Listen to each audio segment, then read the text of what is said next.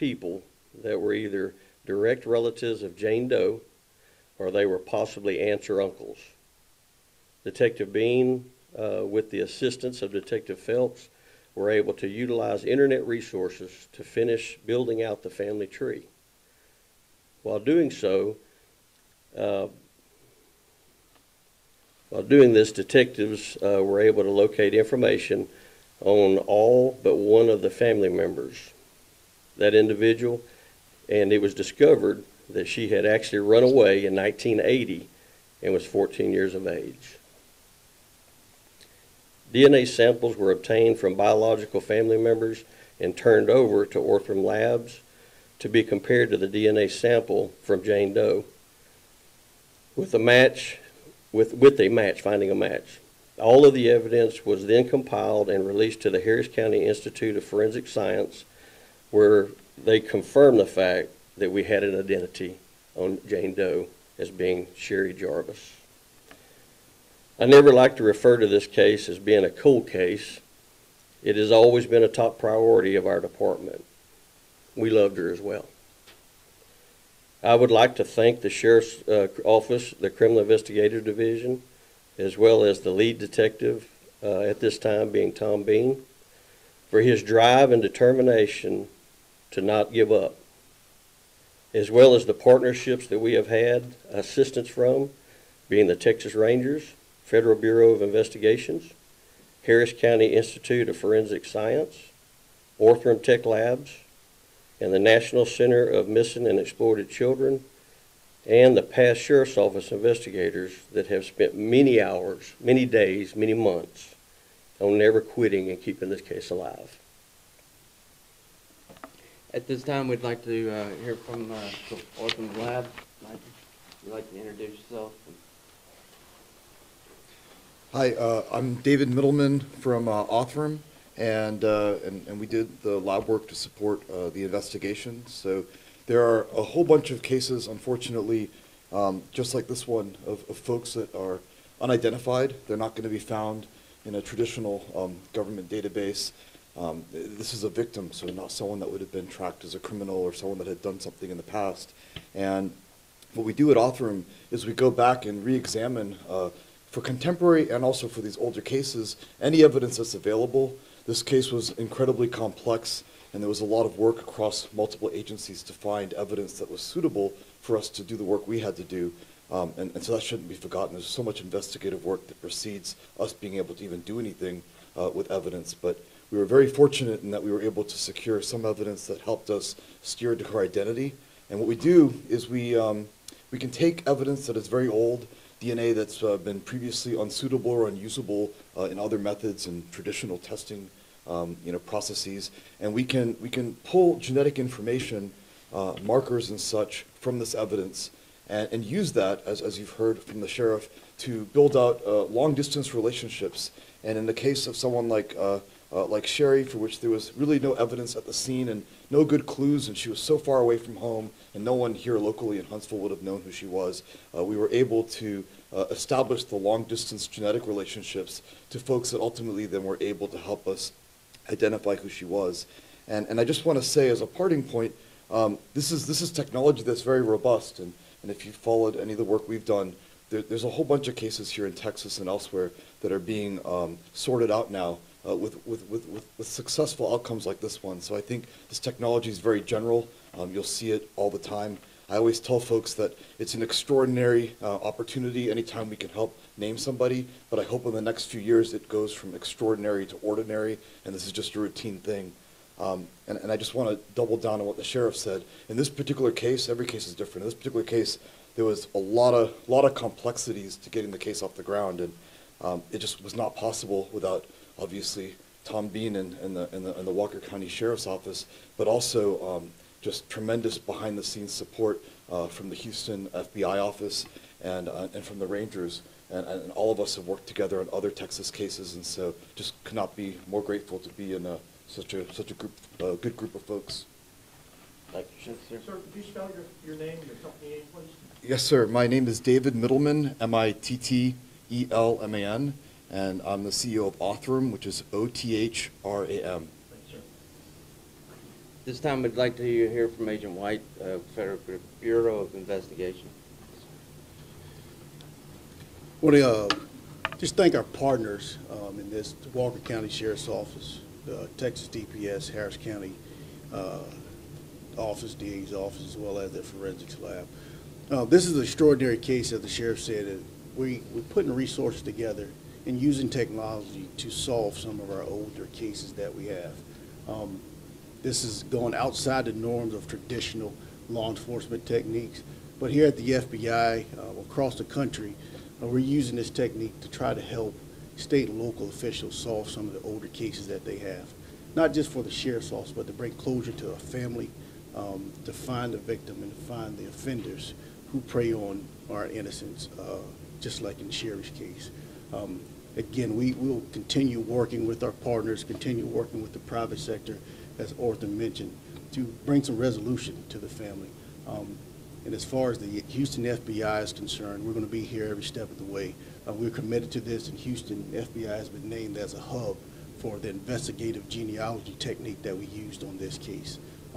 With that, I'll turn it back over to the sheriff. Thank you, sir. Ranger Doolittle, would you like to say a word? I would just thank the Sheriff's Department, thank the FBI, Offerham, the DA's office, everybody working together collectively to try to find resolutions and answers for these unsolved investigations. So we thank everybody for that. Absolutely. Mr. Durham, District Attorney of Walker County. Yeah, Will Durham with the Walker County District Attorney's Office. I was a child in 1980, just running around Huntsville. I remember when this happened. I'm just real pleased with all the work that's been done and the investigation and the technology that's advanced to the point where we're able to identify this young girl. And from a prosecutor's perspective, I just hope that this information will lead us to whoever did this, and if they are alive, they'll be prosecuted to the full extent of the law. Thank you. Absolutely. At this time, we'd like Deputy Wells to read a statement from the family. Then at the conclusion of this, we'll go into and answer questions. Good morning. Deputy Wells, and last name is spelled W-E-L-L-S. I'll be sharing with you guys the official release from the family of Sherry Jarvis. We would like to extend our sincere appreciation to Detective Thomas Bean and all the cooperating agencies and people involved in identifying Sherry Ann Jarvis' remains. We would also like to express our gratitude to Morris Memorials for donating Sherry's headstone and all the people who visited her burial site throughout the years. We lost Sherry more than 41 years ago, and we've lived with the bewilderment every day since, until now, as she has finally been found. We contacted the Salvation Army and hired a private investigator in an attempt to locate her, but to no avail. The dedication of the aforementioned people led to our reunion with Sherry and provided a long-awaited, albeit painful answers to our questions and on her whereabouts.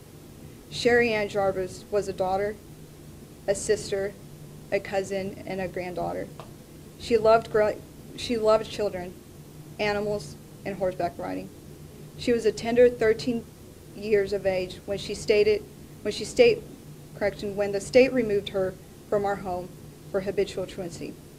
Sherry never returned to our home as promised in a letter we received from her shortly after her departure. She was deprived of so many life experiences as a result of this tragedy. She was denied the opportunity to experience romance and love and marital bliss, the heartache and the pain of loss, the pure joy of having children or growing old, and being able to reflect on some milestones afforded on a bounding lifetime. Our parents passed away never knowing what happened to her or having any form of closure, but we are grateful that they never had to endure the pain of knowing her death was so brutal. We take a measure of comfort in knowing that she has been identified and where she is located, so we can pay our respect at her final resting place. We will continue to support those seeking her killers because she did not deserve the death she received, and justice served to those who would commit such a heinous act would be a tribute to Sherry. We love and miss you, Sherry, very much. You are with Mom and Dad now, Sherry. May you rest in peace. Detective Bean, would you like to say something? I just want to say thank you to everybody involved, the FBI, Othram Labs, the sheriff for allowing me to investigate this case, the Texas Rangers. This wouldn't have been able, we wouldn't have been able to do this without everybody that's standing here. Everybody that's here has been great. The family's been great. I'm happy that this is finally coming to a conclusion on this portion, and now we're going to get into finding out who did this to Sherry, and that's going to be one of the things that I'm looking forward to in finishing out my career.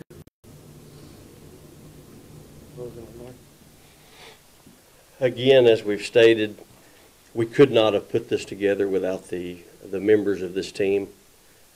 You can't get anywhere without it.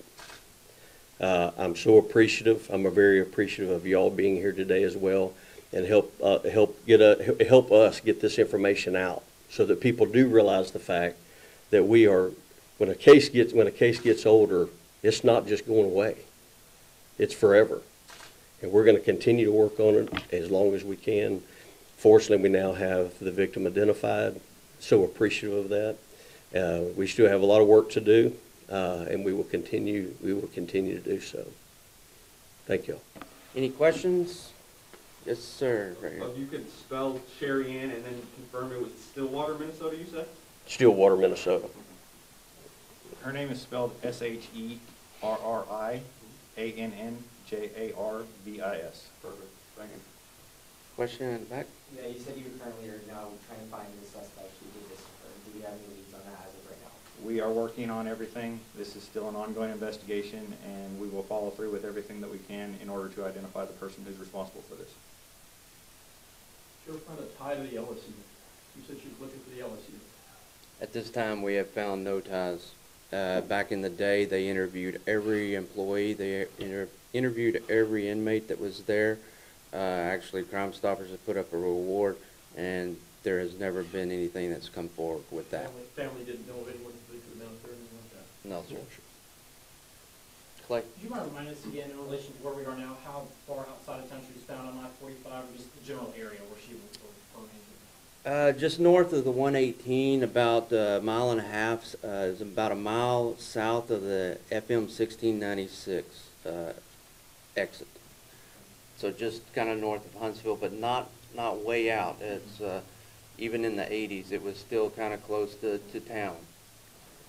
Yes, sir. I know a lot of the times we hear the term "no stone was left unturned" when talking about finding who this person was. For the investigation right now, what are the steps taking place as of today? There are multiple steps taking place. I can't really go into those. There's other investigations that are very similar to this that have happened within the state of Texas, so we're working with those agencies and trying to identify a suspect in those as well. We're also backtracking and talking to family members and trying to find out exactly where Sherry was, and we're going to try to find any connection that we can in those locations as well. And that's part of this partnership that you see up here. We're all going to be pulling together and working together. Again, there's things that we can't get into, but there is new information that has come developed after the identity of Sherry has been known. But we're going to rely on this partnership, and we all come together. It's a force multiplier. Yes, ma'am. Was she reported missing in Minnesota, and if so, when? She was reported missing in Minnesota. It would have been in the 1980s when she ran away. She actually was not in family custody when she ran away. So it would have been the agency that actually had custody of her at the time that reported her. Unfortunately, we weren't able to find her because records have been purged since then.